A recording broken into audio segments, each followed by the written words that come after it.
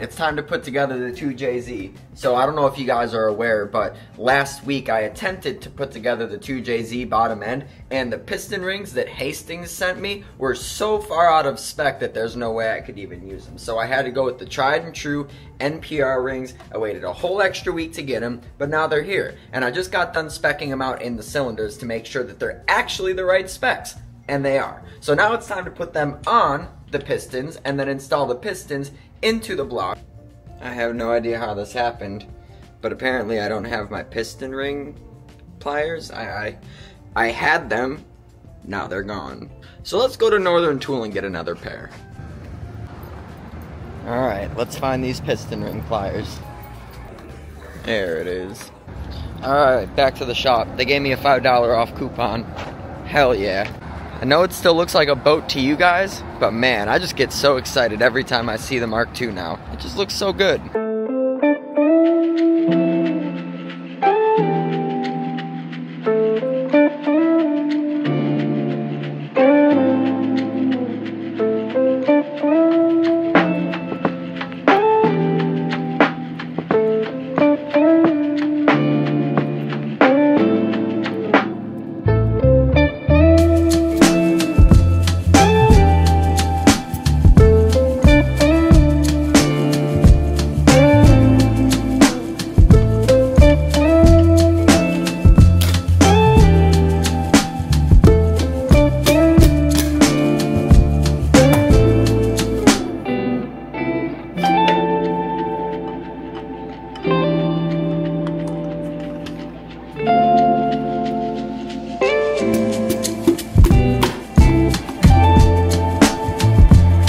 With the whole rotating assembly assembled inside the 2JZ block with fresh piston rings, rod bearings, and main caps, all spec'd out to clearance, it's time to move on to the cylinder head. Before we go ahead and assemble the cylinder head, I'm going to take you through the journey that it went through before coming back to me. I sent this down to Texas to my good friend Max Gallion, and he went ahead and cut in new valve seats, cut new valves, and pocket ported the exhaust and intake valves. So we're going to take you through that now, and then we will see you back here in just a minute. What's up guys, it's Max. I've got Zach's 2JZ head here. We're about to go through this. It needs some serious port work compared to the beams that I'm used to. So if you come up here and look right in here, we can see, let me grab my flashlight. You can see the casting on the back side is nice and smooth, but this side, I don't know if you guys are gonna be able to see it, right down on that bottom lip, there's a serious flat to angled area. Now that flat to angled area is just bad for flow. With turbo car like a 2JZ or turbo engine rather, it doesn't matter all that much, but any sort of performance gain we can get will be noticeable because with forced induction, you kind of just, everything is amplified. The intake has it too, but we're just gonna clean those tight turn radiuses up, do a little blending on the sides, and this thing should be good to go back to Florida. So I've got it all down to valves, which Zach disassembled and shipped to me like that. So we've got these, I'm gonna wash them, but I'm gonna measure the stem height so that we are able to return it to as close to factory when we put the new valves in, or what it was at, because that's what these were shipped to. And then we will go from there. So stay tuned, and in about a week, this will look brand new. So Zach's 2JZ is about to get its seats cut. You can see that these seats have water pitting, and they just aren't very defined. So this will cut to a finished job. Just give it a second, and me and this machine will get it done. So here we have the first seat that I cut, and see how it looks a lot shinier than that seat. So I adjusted the valve angle to get it right on the edge. You can see that black line on the edge, the dark blue, I guess. So this seat placement, seat placement gives me a better chance to give you a more open throat, which will help flow, and then of course this will get ported to match.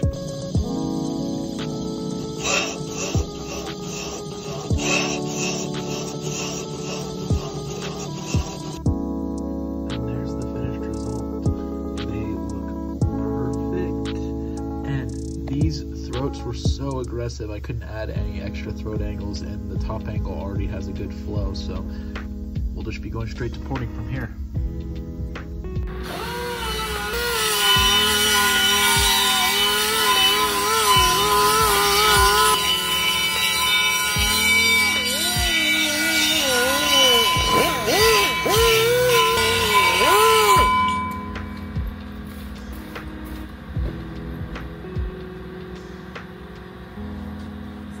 So we can see here, this one still has that, see that flat right there? And then you come over to this one, and it's still physically there, but it's been rounded off in a way that airflow won't be hampered by this. This flat to curve causes a turbulent riff, where this one has just a nice, easy flow so the air won't get turbulent.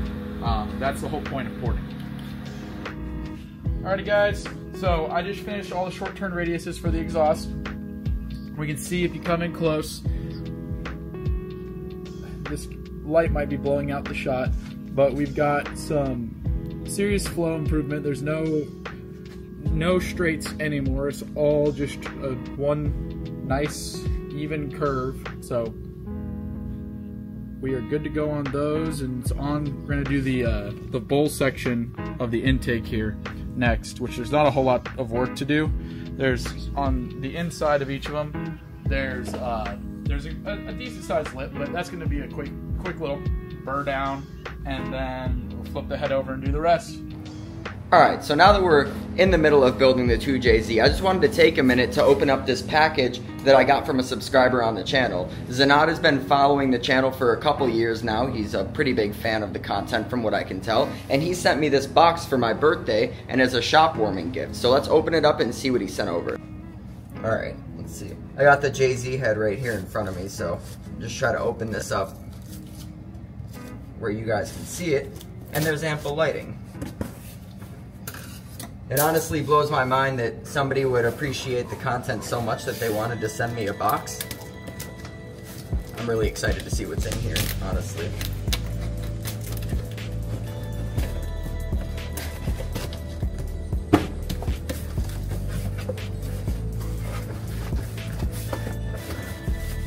Alright, let's see. Oh, looks like we got some Hot Wheels. Let's see here. Oh, this is sick. We got an 88 Honda CRX. Delivery on that's really, really cool. Let's see what else do we got here. We got a Datsun 510 wagon. That's sick.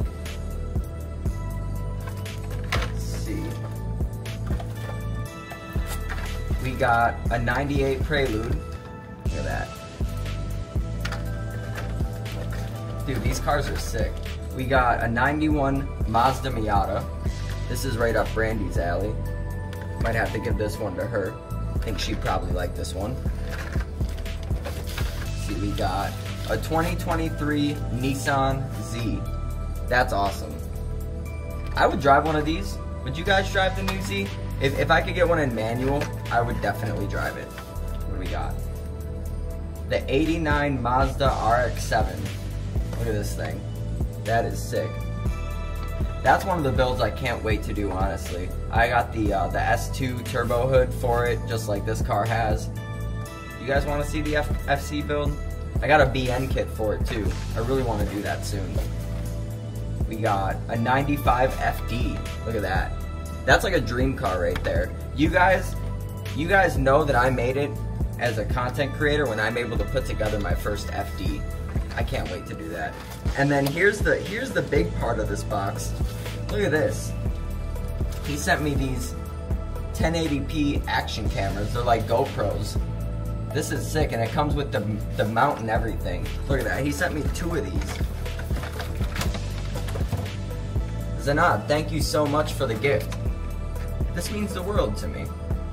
Really, I'm gonna find a way to put these to use. I got 2 GoPros, but when we go drifting and stuff, like, you can put mounts for the GoPros anywhere on the cars. You can put them on the dash in the car. Definitely gonna find a way to use these and utilize them. Dude, thank you so much. Now let's get back to the video. So now that we got the whole 2JZ GTE bottom end assembled, it's time to move on to the cylinder head. I just got in my GSE powered valve seals and I'm about to install them onto the cylinder head.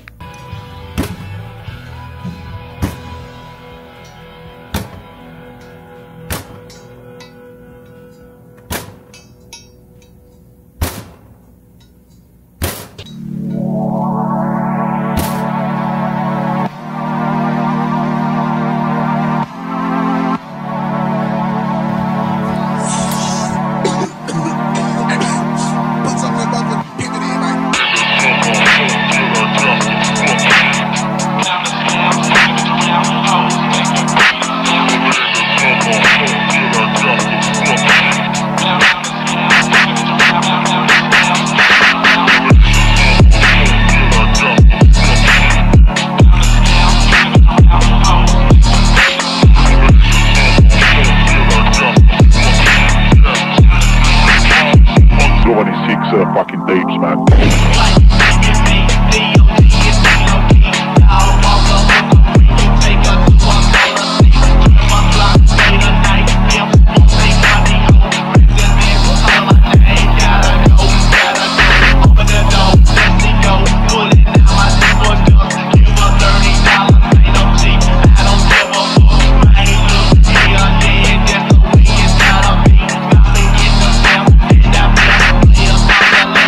With all the valve seals installed and the entire valve train assembly installed, minus the buckets and the cams, now I can move on to speccing out my bucket shims. So I went ahead and put the cams in the cylinder head, as you can see here, and I'm just rotating the cams around so I can check the valve clearance with these feeler gauges. So when we're looking for the lash clearance on these cams and on the buckets, we're looking for a 0.25 to 0.35 millimeter spec range. So I've already spec'd out all the exhaust ones, and some of them are a little tight and some of them are a little loose. So here we go, we've got 1 through 12, and as you can see, there are ones that are 0.432 millimeters, right? And that's way larger than 0.35. And we've got 0.406, and then we've got some that are really small, like 0.203. That one is way too thin, and these ones are way too wide.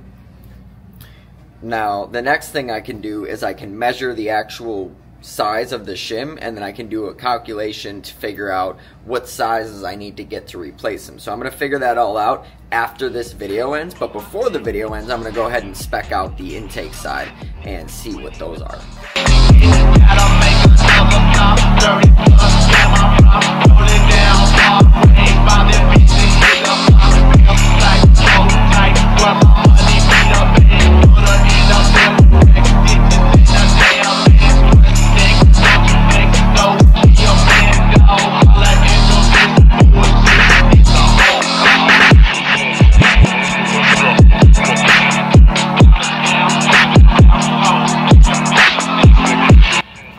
So it would appear that a lot of the valves on the intake side are out of spec. I think only like this one, that one's in spec, but that's way too tight. Like, you're gonna want to have that up at like 0.18 to 2.2 millimeter.